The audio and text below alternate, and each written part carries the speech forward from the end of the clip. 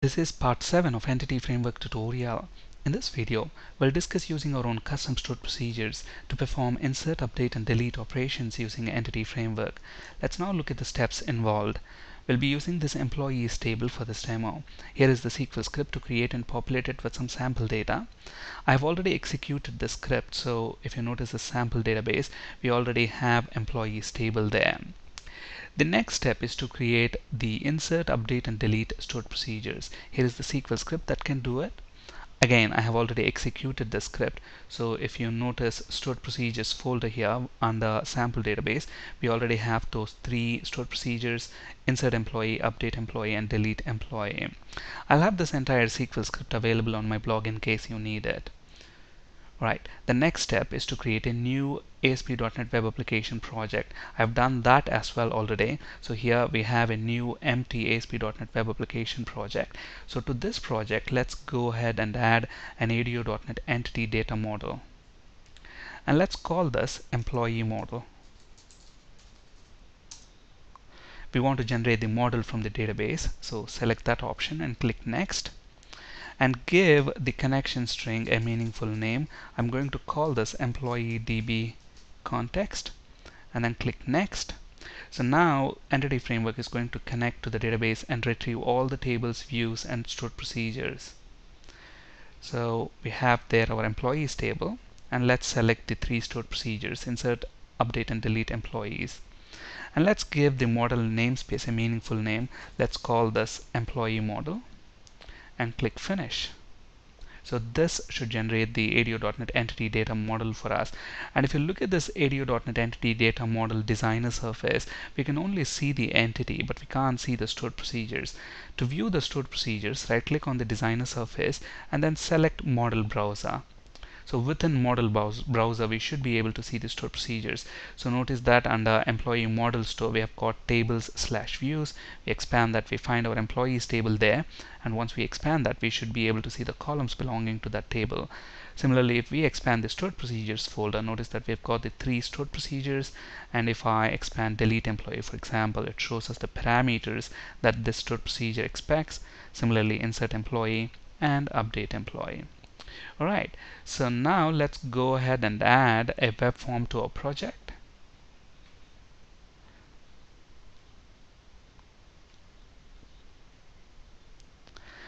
And let's set the style attribute here. Let's set style font family to Arial. And let's actually flip this to the design mode.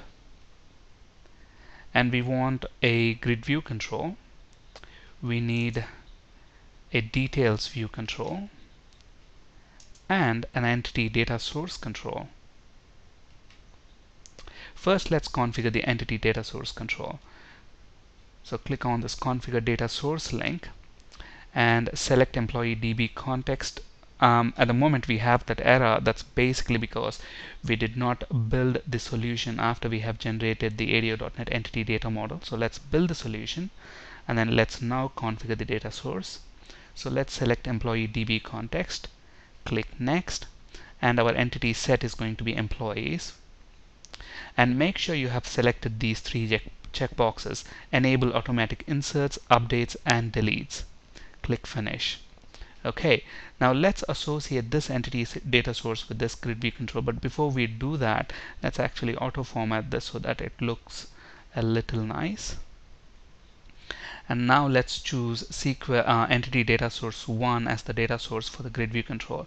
And we also want to enable editing and deleting on the grid view control. And the reason why we are using details view control here is to basically to allow inserting an employee record into the database. So we're going to do that using the details view control. Okay, so grid view is going to help us editing and deleting. This details view is going to help us with the insert operation. So let's auto format the details view also to use colorful scheme. And let's also choose the data source as entity data source 1 for the details view control. And we want to enable inserting, so let's select that checkbox. Now we only want to use this details view for inserting a row. So what I'm going to do is I am going to go to the properties of this details view control, and there's something called default mode, and the default mode by default it's read only. So let's change that to insert. And notice that at the moment this details view is allowing an ID to be entered, but if you look at the employees table DDL here, this ID column is an identity column, meaning we don't have to supply a value for that when we are inserting an employee record. So it doesn't make sense to actually allow the ID value to be entered here. So we want that to be invisible in edit mode, and to make that invisible, flip into the source mode, into the HTML source mode, and this is the bound field within the details view. So this has got an attribute called insert visible. Let's set that to false. So let's flip this to the design mode and notice that the ID column is gone. Okay. So with all these changes, let's go ahead and run our web application project. So we should be able to insert, update, and delete data. Okay, now let's actually flip to SQL Server Management Studio. Let's select the rows that are already there. So at the moment we have got 7 rows, and that's what is displayed on the web form. Now let's also fire up SQL Profiler. So click on Tools, SQL Profiler. So basically SQL Profiler help us identify what queries are being executed against SQL Server. So I'm going to run the profiler. Alright, now let's go ahead and edit an employee. So let's say we want to change Mark's name from Mark to Mark M. Now let's click Update, and let's go back to SQL Profiler. And if you notice, look at this, here is the update statement. Let's actually pause the SQL Profiler. So if you look at this update statement right here, look at this. The entity framework has generated a SQL statement, a parameterized SQL statement. It's not making use of the custom stored procedures that we have written.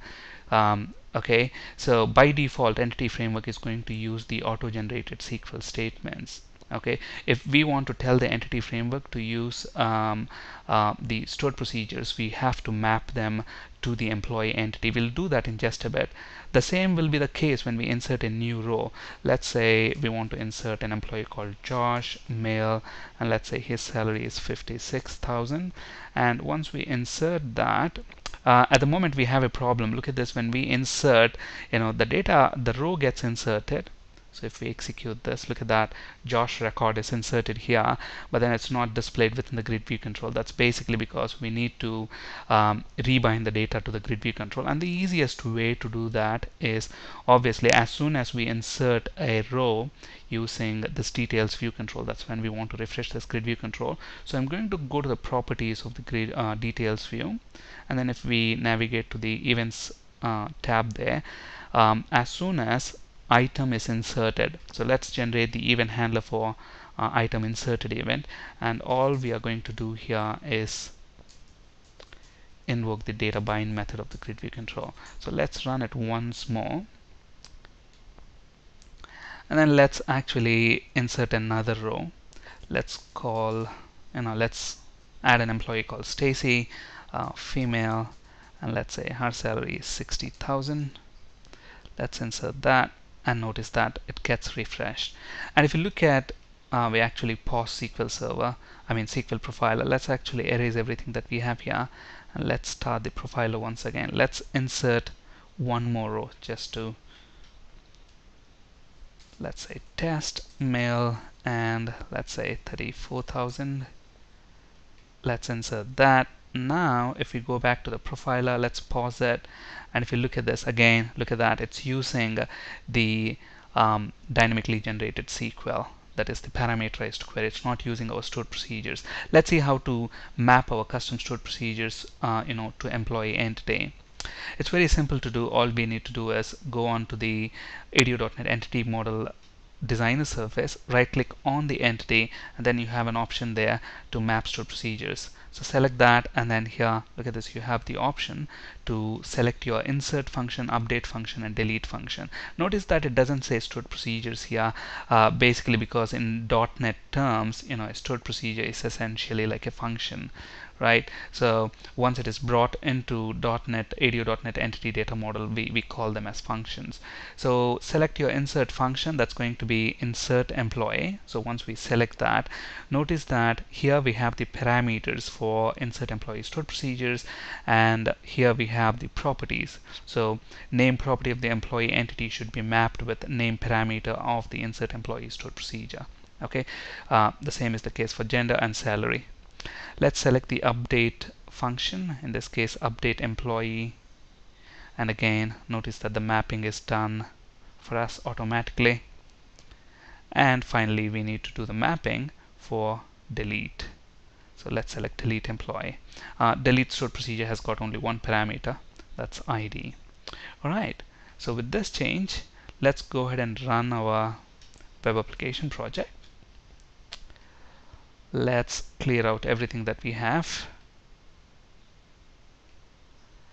Let's say we have, for example, test3 mail 20,000, and before we click insert, let's actually start the profiler and click insert.